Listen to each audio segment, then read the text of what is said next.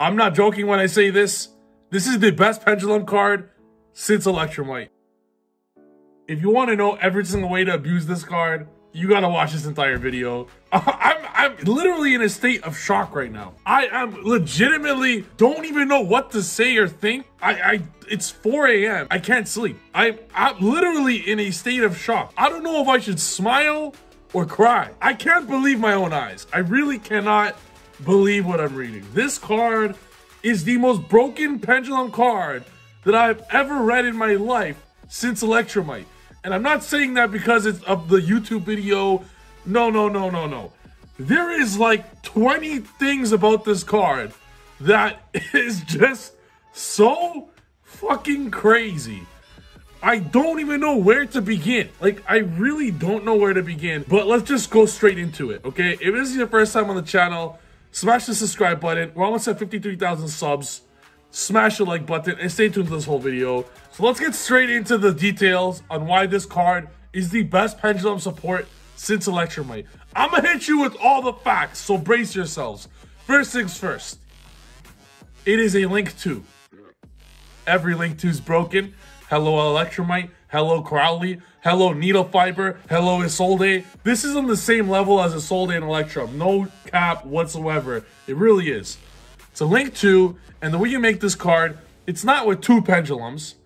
It's with 1 pendulum plus any monster, which means you could Special Magician Souls and just normal summon a dead pendulum in your hand like Purple Poison, and the 2 of them make this card. Okay, broken. It's a spellcaster. Even more insane. It's like Konami wanted us to abuse this card with Celine, which means if you're playing Zephyra and you make this card pre-pen summon, that means that you can now make Celine. This card is just so fucking insane. I don't even know where to start. There's like 1,000 reasons why this card's broken. Okay, next. It's a dark, okay? This dark spellcaster, by the way. Dark spellcaster. That means you could play with this card with Black Fang. You could play with this card with Double Iris, with Purple Poison. You could play with this card in that sense. Dark spellcaster. This comes up a lot, boys. All right. Now let's get into the nitty-gritty of what it actually does.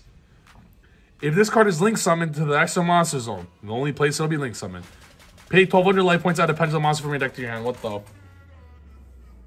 Pay 1,200 life points, add a pendulum monster from your deck to your hand.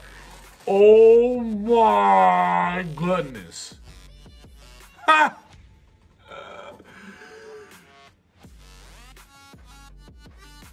Add a pendulum monster from your deck to your hand.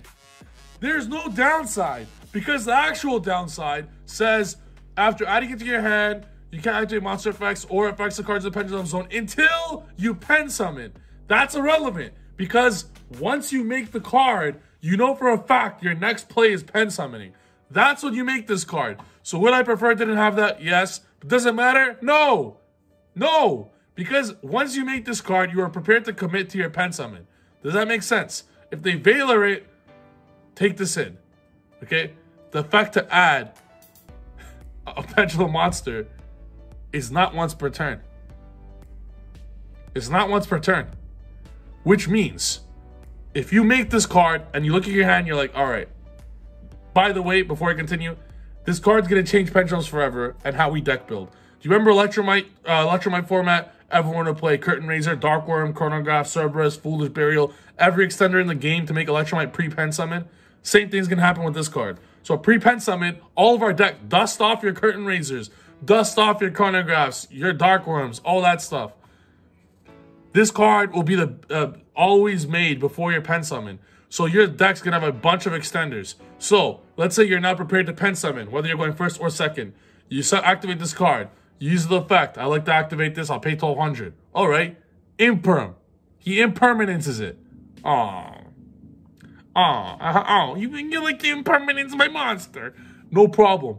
I'm going to use one of my 95 turbo cards to summon out another one. Because this card is not a hard once per turn. This card is not a fucking hard once per turn. Are you fucking kidding me? Which means that if they hand trap the effect to add the one pendulum monster you're missing. Let's say you're missing a pendulum monster to say pen summon or something like that. You just summon out another extender, make a second one, as long as it's a pendulum extender, because this card says, like I said in the beginning, if this card has to be made with one pendulum and one monster, which means you could make this card with itself, as long as it's made with another pendulum. So, let's say you open 2 extenders. You have 5-card hand, right? You start off with 2 extenders, your opponent hand traps it. No problem. Normal summon any pendulum. Make it again. It's inevitable. It's like Thanos. Absolutely inevitable. Because Destiny arrives all the same, with us winning. So, that's why the other effect is irrelevant, because you know right once you get it, you're just going to pen summon. You're literally going to scale pen summon. It's that easy. On to this next effect. If 2 monsters with different original levels are pendulum summoned at the same time, this card points to... Yeah, I know, there's more than one effect. Electrum might anyone? If 2 monsters with different original levels are pendulum summoned at the same time to the zone this card points to, target 2 cards in the field, destroy them. What? You guys are aware, right, that all the extenders are different levels? Curtain Range is level 4, Dark Room's level 4, Gate 0 is level 7 that you get from it, Chronograph's level 6, Time Gauge is level 3, Cerberus is level 8, Jackal's level 6, Souls is level 1. Okay, well, it doesn't matter. But you get what I'm saying? Everything is different levels. So that aspect doesn't matter. All this card says is if you pendulum summon under this card, destroy 2 cards in the field. Do you have any idea how busted this is? Not only are you adding the scale you're missing, not only is that effect not once per turn if they hand trap it or interrupt it, but you're also destroying 2 cards in the field.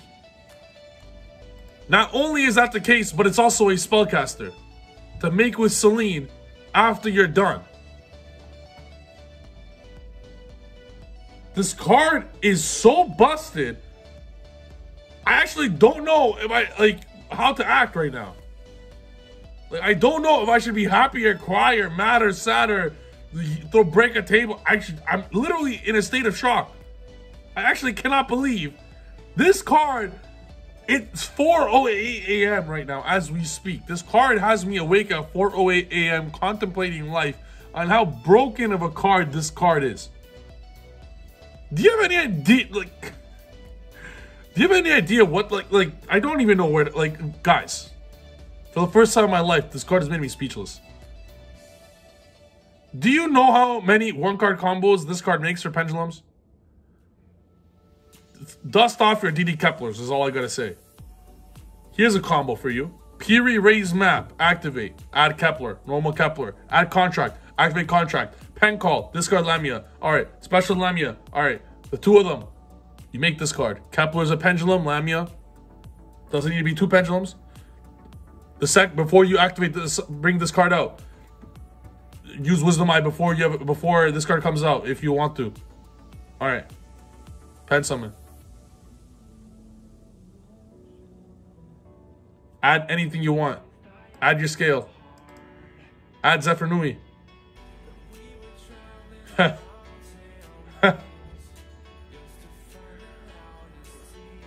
Wow. That's all I gotta say. Is wow. And it doesn't even stop there, by the way. It really does not stop there. Knowing how crazy pendulums are, you could very easily set up Appaloosa first and then this card. Very easily. Very fucking easily. Very easily. Let's say you're playing a deck with all the Keplers, right? You have 3 Kepler, you have 3 Premium Raise Map, you have Contract, you have all this shit to make Kepler easily, okay? You're also playing like 15 extenders in the deck moving forward. If you open 2 extenders and 1 of your Keplers, you set up Appaloosa and this card. And you're thinking, where's the other cards in my hand, Trif? Where's the other 2 cards in my hand? What if they're not scales? This card adds you the scale. This card allows us to go Appaloosa, set this card up, and Pen Summon going first. Going second, this allows us to clear any single board in the game. What does this card do for pendulums? It ensures we will always have scales moving forward. It ensures that our turn 2 and 3 are absolutely broken. Imagine this card in like turn 2 or 3. It'll absolutely change the game. But most importantly, this card makes it so pendulums are breaking any board going second. By the way, to make this card even more fucking wild, you can chain block the second effect. What the fuck? You can chain block the second effect. If this card's adding a pendulum monster in your pen summoning, it's adding harmonizing if you don't already have harmonizing in your hand. You chain block this with the Harmo, or whatever way you want, or any random card, Pensorg or something. Wow. I'm in shock. Okay. I'm going to go straight into the lab right now and get some work done with this deck. I already made a custom card with this, and I'm going to play a bunch with this card on stream. Wow. Alright. Hope you guys enjoyed this video. This card is fucking insane. I'll see you guys in the next video. Smash the subscribe button. Peace.